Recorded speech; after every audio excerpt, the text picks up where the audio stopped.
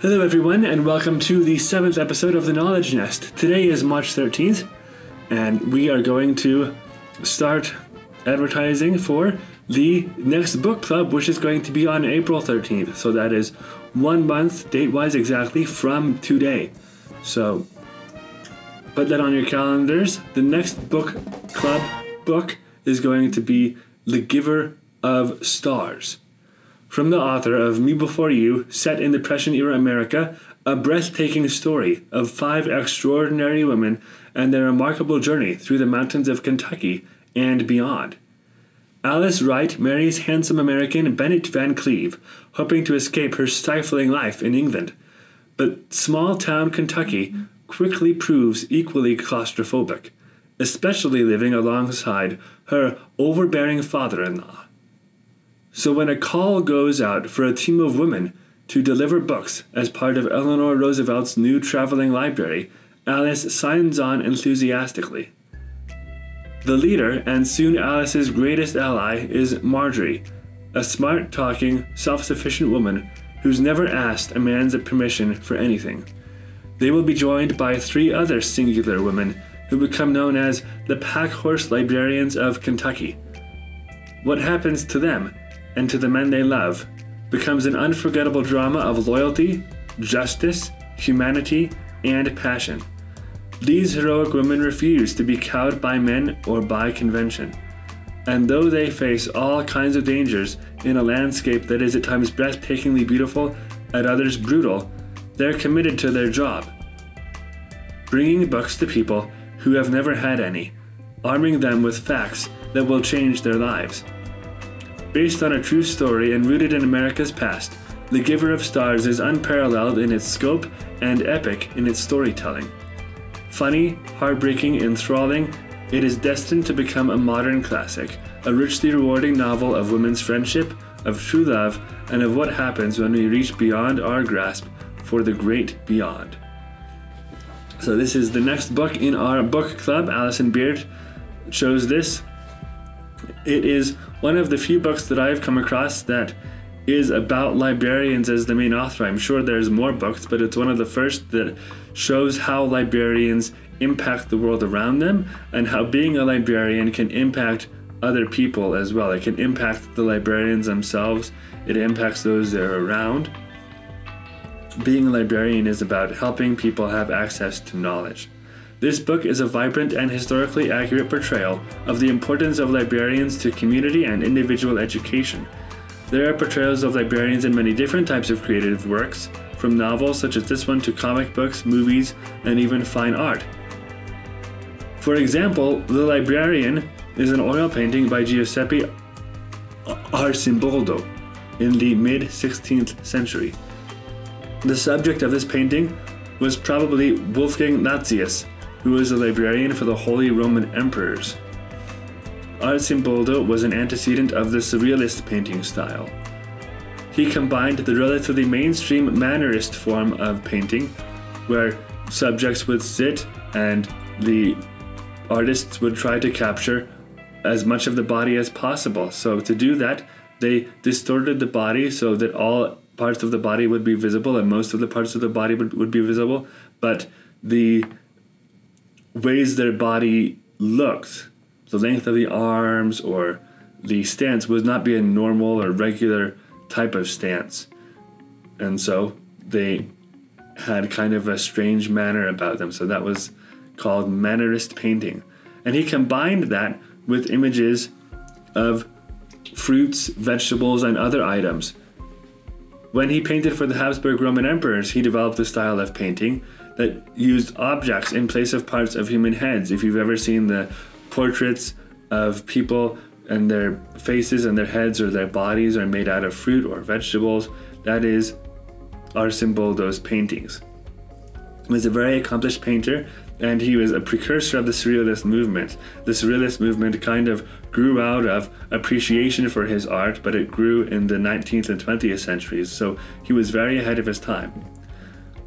And again, most of his objects that he used in place of human parts were fruits or vegetables or animals, but when he painted the librarian appropriately, he composed Lazius's head, body, and his headwear all out of books and papers. This artwork is very, very interesting. Of course, you can interpret it in many different ways. I looked at the painting to see if there was writing on the spines of these books to see kind of what books would be most important to Nazius, but they were all different types of books and I didn't see any writing on the spine. So interpret that how you will, but that is a very interesting painting. Other examples of portrayals of librarians in pop culture and in culture in general include The Librarian TV series and movie series, as well as in National Treasure, there's depictions of librarians. Archives, a subtype of librarians. There's portrayals of archives in movies, usually when people are searching for, hidden historical artifacts. But the point is, librarians are very important, and they are portrayed in many different ways, in many different cultural works.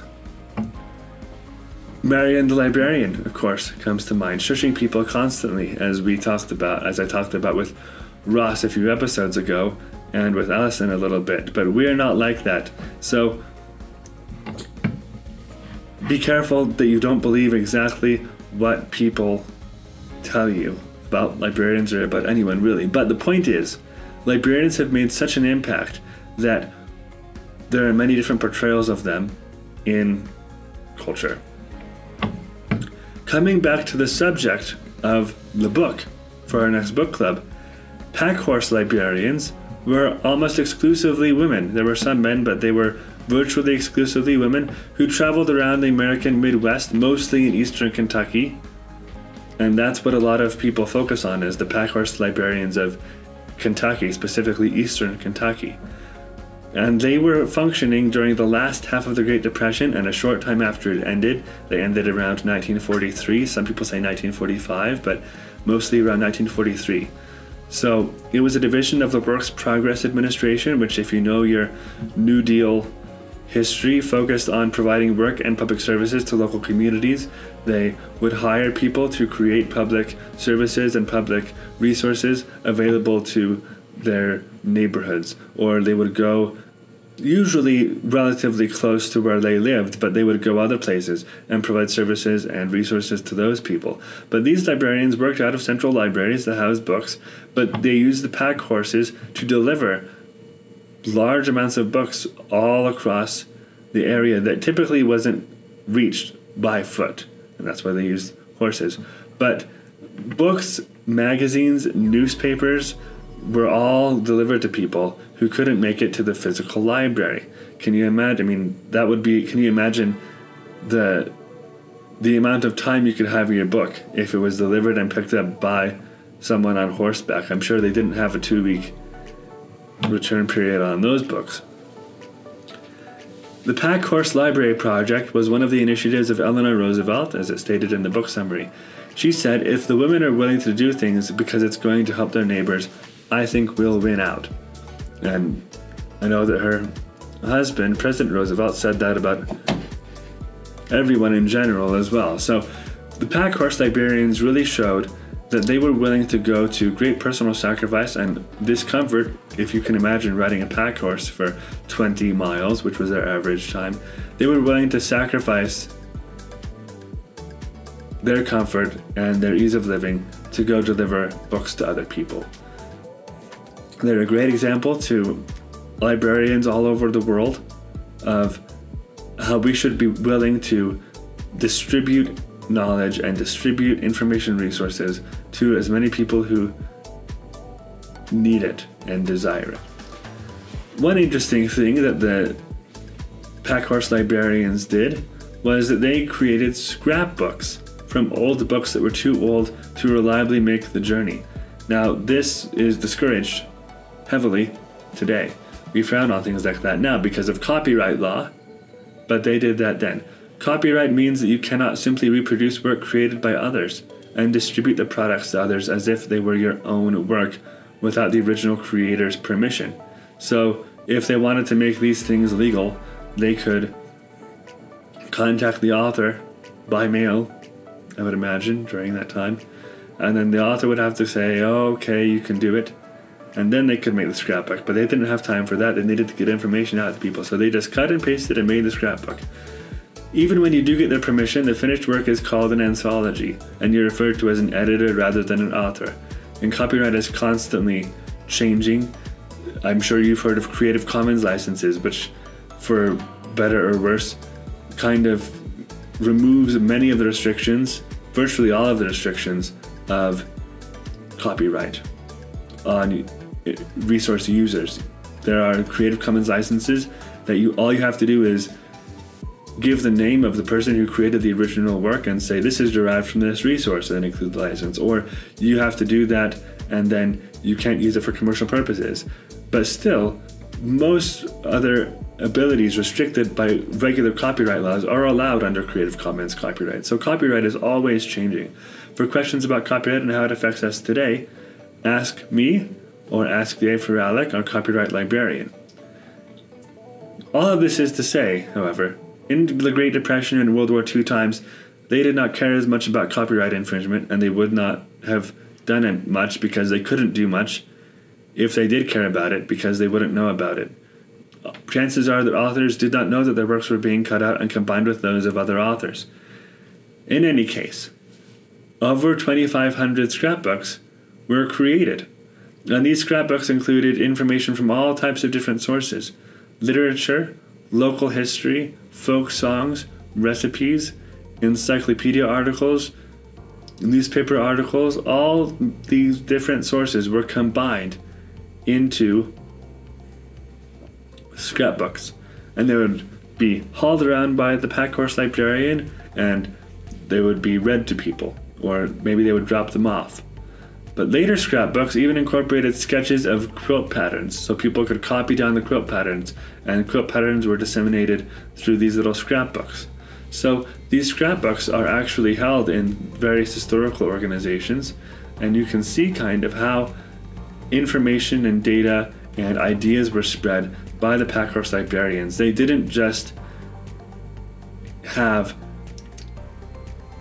books there. They were a form of more or less mail carriers who carried the mail or carried ideas through on their horses from place to place.